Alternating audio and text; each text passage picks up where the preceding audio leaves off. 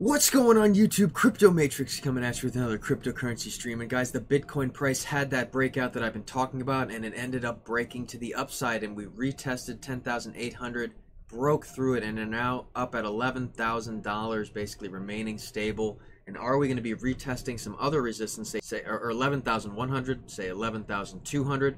That could be just something right around the corner. I am definitely looking short-term bullish as of right now, since we left that CME gap behind.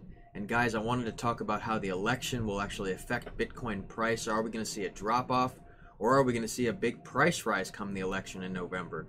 There's a lot to talk about. And guys, if that sounds good to you, be sure to subscribe and like, and I'm going to dive right into the price action. Alright guys, so check it out. The Bitcoin price kept putting in higher lows, and we kept moving up. I was talking about higher lows being something to look for, and we kept putting them in. So we kept moving the price up. And since the 8th, we had the breakout on the 8th, breaking all the way up to 10,800 and change. We even broke above 900 for a while, but then went sideways for a minute there.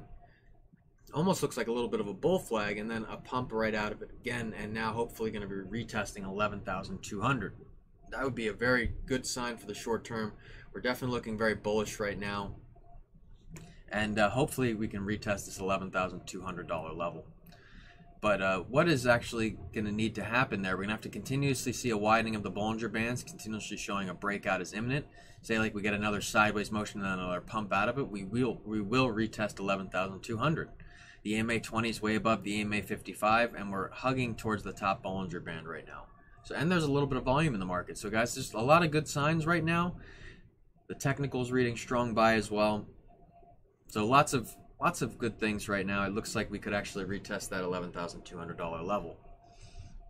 So one thing that we would be a bad sign is if we got like a flash crash. That's definitely something that's happened once we've gotten up here before. And remember, a drop down to the legacy line is only 8.7%, guys. So just let's be realistic here. Just because we're getting a little bit of a pump, it doesn't mean we're totally out of the woods yet. There's still a lot of fear in the market. There's a lot of stress. The election's coming right around the corner, and depending on who wins, that could affect the Bitcoin price, or depending on just how the election goes. If it's a clear one-sided winner, there might not be a lot of price action change, or if there's a very close, who's going to win kind of situation, there could be a big Bitcoin price spike. There could be many factors which pay into a price action.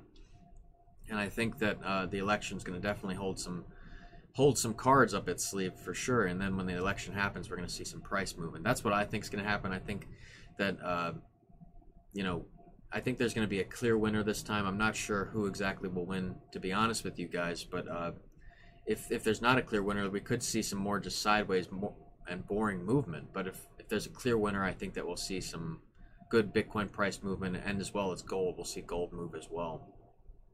And guys, I wanted to talk about OXT. We kind of left that buy zone that I was talking about. We almost hit it.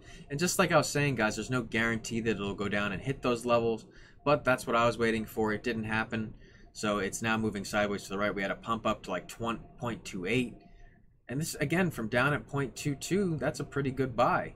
So even if you got in right there and just kind of rolled the dice, you would have ended up profitable for now and could have gotten out with a small trade. But like I said, guys, I'm going to be waiting for slightly lower time so that I can get in the market a little bit lower with OXT. There's still some time with that one. That one is still brand new, very much so in its infancy stage, and a lot of room to the upside. But I'm being picky about my entry levels just so I can get in case there is some short-term chop. As we've seen in the past several months, it has just been moving steadily straight, like to the sideways and down, but there's that line right there. And you can see we kind of started to move out to the right a little bit, showing some signs of stability. So that's a good sign. But I'll be looking to get in on OXT if it drops down to 0.22 or lower, right around here, guys. That's my plan. And I wanted to go over Link, which is having a little bit of a pump. We were down at around $8 and then pumped all the way up to around $10.40. This is a good sign, guys. We basically hit those low points I was talking about being a good buy zone for Chainlink, and then getting a little bit of a pump out. So if you actually took that buy right now, you're in a good spot. Let me know in the comments if you caught that buy and saw that in the video. There's definitely a lot of room with Chainlink to the upside. I can't stress enough that it's also very much so in its infancy. And if you were watching Chainlink in the last year, you saw it go from $2 all the way up to $20. And guys, that's a 10x easily. So it's amazing how these coins can really pump up and just be impressive as you know, something very new it can be.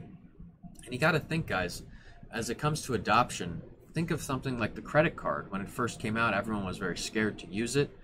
And then now it's something that's more readily available and everyone's using it. And you don't see people carrying cash, and especially don't see people carrying coins anymore. So for instance, when cryptocurrency becomes more popular, it's just all going to be on the phone. It'll be really easy and readily available to use. And I think that, you know, you're going to see a lot of people using their phone more over than cash for sure in the future. And that is the future. I can't stress enough, as the younger crowd starts to get older and starts to get jobs out of college and is starting to experience the real world, you're going to start to see these kind of trends become more apparent. Okay, guys? And I wanted to talk about the election and how it could possibly affect the Bitcoin price. So some people think there could be fireworks. Some people think it could be just very boring. Let's talk about it. As the 2020 U.S. presidential election draws near, 2 crypto traders on Twitter shared their predictions for how Bitcoin price could react to the event. If we have a clear winner and an easy transition of power, I do not see much of an impact on the price per coin, trader Big Cheds told Cointelegraph. On the other hand, if we have a close and or contested election, we should see a bounce in risk off assets like gold and Bitcoin. That's what I was just saying before, guys. So if we have a close election and it's kind of like undecided who's going to win and it's really tight, I think we're going to see some bouncing going on. Whereas if it's a clear-cut winner, not much is going to happen, and there's just going to be some kind of steady price. Hopefully it'll just be kind of steady to the upside, just because of the way the market has broke recently. Or not broke, but the way it's just moving to the right, kind of. And there's a lot of fear. Let's be real, guys. So you got to think, with 2020 we had the pandemic, scares, lots of business shutdown, and lots of economic troubles. So there really could be some downside if things don't just play out smoothly for the election. And as well, with the election, the president also decided to delay further stimulus, so that won't be coming until the election's over. So there's a lot of people that were counting on that stimulus. Are they going to be holding on to their money now instead of putting their money into Bitcoin? Like, for instance, the last stimulus people got money, they put money into Bitcoin, or at least that's what I did. And I can't stress enough that you want to have as much money in Bitcoin as possible. There's just so much potential to the upside, even at a $10,000 Bitcoin price. And you guys all know where it could end up over the next few years. We could end up seeing $100,000, $200,000, almost $300,000 Bitcoin. And in my eyes, it's worth the risk. You know, it's worth the risk to see what happens. And furthermore, after the election, let's see what they think is going to happen there. So after the election, as we will get more of an idea when the economy will open up, I believe we will see a change in Bitcoin price, and I'm hoping it's bullish, but we must pay attention to the current price action as well. Wendio explains subsequently, pointing out Bitcoin's struggle to decisively break and hold above weekly chart resistance levels.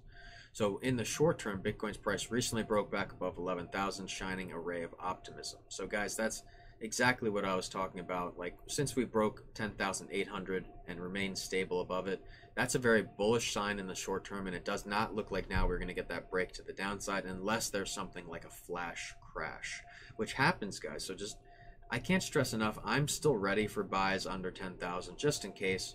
But you know, there is talks that, you know, it could never happen again. I definitely don't think we'll ever see $6,000 or $7,000 Bitcoin again. I don't think that's possible, just the way that the Bitcoin's going to be working now. And there's definitely some traders out there and some, you know, friends of mine who don't think it'll go below 10 again. But the last 2 times I thought it wouldn't go below 10, it ended up going below 10 again. So third time's a charm, guys. If it does go below 10, I'll definitely be ready with buy orders in. And when it was down at 10,200, that was probably some optimal times to get buy orders in as well, guys. So let me know if you bought in above 10,000 and were essentially believing in the Bitcoin price going to be rising, and you know, you bought in above 10. Let me know if you actually bought in above 10, because that's a big milestone to buy in above. And I know a lot of people were waiting to get in below 10. So let me know if you bought in already. And guys, that's about all I have time for today. I wanted to keep it short and sweet. I have some construction going on at the house, so I've got to be mindful of what's going on outside, make sure my dogs don't escape, basically. But other than that, I just wanted to thank you guys so much for all your support. I'm getting subscribers every single day.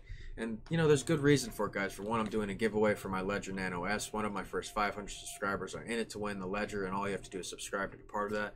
And, guys, I'm making good money on my channel, and I'm giving the calls to you guys, so I hope that you are following right along with me and making good money as well. That's the reason I'm doing all this. I hope you guys are getting satisfactory from the page and really enjoying it.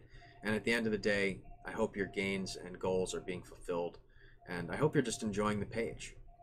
So I'll continue to be putting out videos for you guys basically every single day, and thank you for tuning in and showing your support. Be sure to subscribe and like. I am Crypto Matrix. I'll catch you guys later.